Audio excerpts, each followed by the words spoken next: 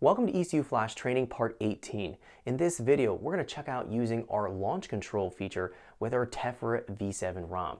This is going to give us the ability to use a basic two-step or being able to use an anti-lag feature. So the anti-lag is going to be able to pull a bunch of ignition timing, add a bunch of fuel. That's going to create and promote late combustion. That's going to be raising the pressure and temperature in our exhaust manifold, spinning the turbine wheel faster, and then ultimately generating boost quicker.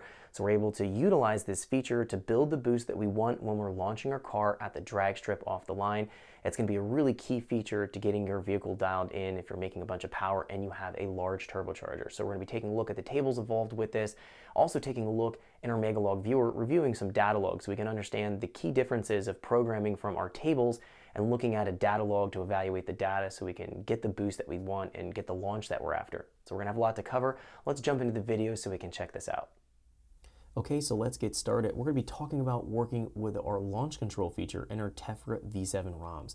We actually have two different ways we can implement a launch control. We first have a basic two-step, and then we also have our anti-lag. The anti-lag is going to allow us to build boost rapidly with a large turbocharger off the line so that we can launch with enough power so we don't bog on a stock size turbo that may or may not be necessary. So we're going to take a look at how to set this up and the tables that are going to be working together and how to program it properly. So what I have open right now is a 9417 file. It's an Evo 8 file. Whether going to be Evo 8, Evo 9, mass airflow, or speed density, the program is going to be the same between all these, so we'll just keep this particular file open here.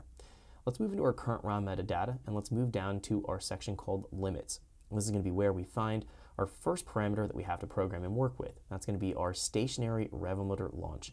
This is going to be acting as our basic two-step control. So if we program this something lower than, let's say, 8,000, we're going to find that it's going to be holding us there when we clutch in and the vehicle stopped and we have it into gear and we simply put our foot to the floor. This is going to be acting as just a fuel cut and essentially limiting us at that same kind of engine RPM we programmed. So this would be kind of the same idea as having a main rev limiter, but just having it much lower and having it when we're stopped or the vehicle stationary. So it's going to be turning itself off based on vehicle speed. I believe the threshold is something like 3 or 4 or 5 miles per hour. So as soon as the vehicle starts to actually accelerate, it's going to shut itself off and the car is going to launch.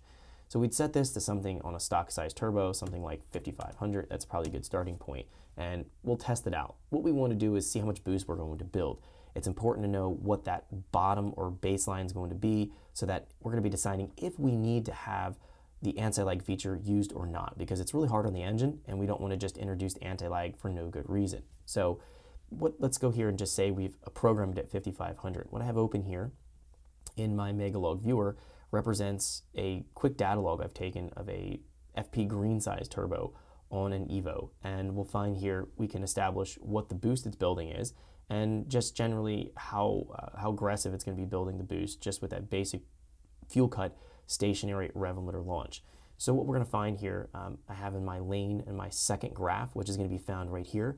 I have my Omni 4-bar PSI based boost reading. We have our airflow MUT 2 byte, which isn't super important.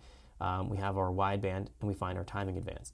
So here, what we're going to be paying attention to in the top window, actually we have engine RPM. That's another thing I want to note. So engine RPM is very important too. If we program our launch limiter at 5500, if we're looking up here, it's going to be holding us. We can see the white line kind of goes up here and flat line. Thanks for checking out our teaser clip. If you want to see the rest of this video and more than 500 hours of current EFI training we have to offer, make sure you click right here. If you want to go and check out more teaser clips from this training course, click here, and you don't want to miss any of the videos we're going to be releasing on this channel, so make sure you subscribe and click here. Thanks for watching, and I'll see you guys later.